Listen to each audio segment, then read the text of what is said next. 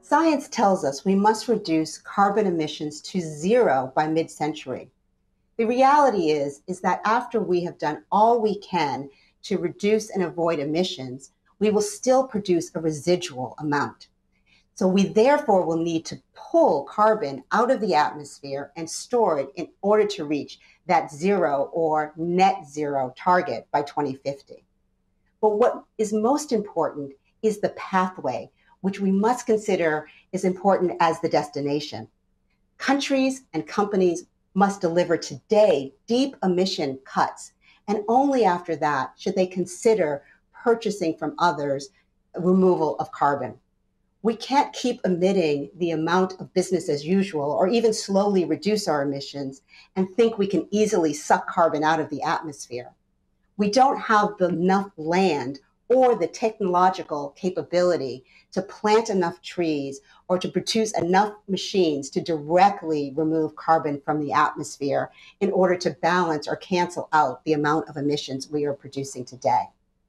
At WWF, we say that this must be the decade of action for reducing our emissions and the decade of readiness for investing in technologies to store and remove carbon. In other words, let's focus on reducing our emissions today and preparing ourselves to store and remove emissions by mid-century.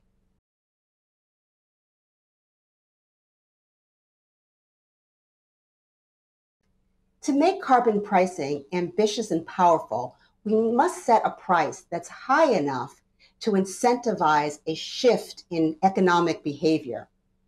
The CPLC proposed in the United States an ambitious price of $40 a ton, rising every year by 5% over inflation.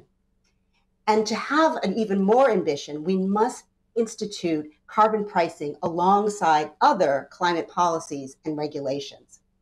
But most importantly, to be inclusive and to be equitable, we must implement carbon pricing in a way that it does not add an added burden to those who can afford it least.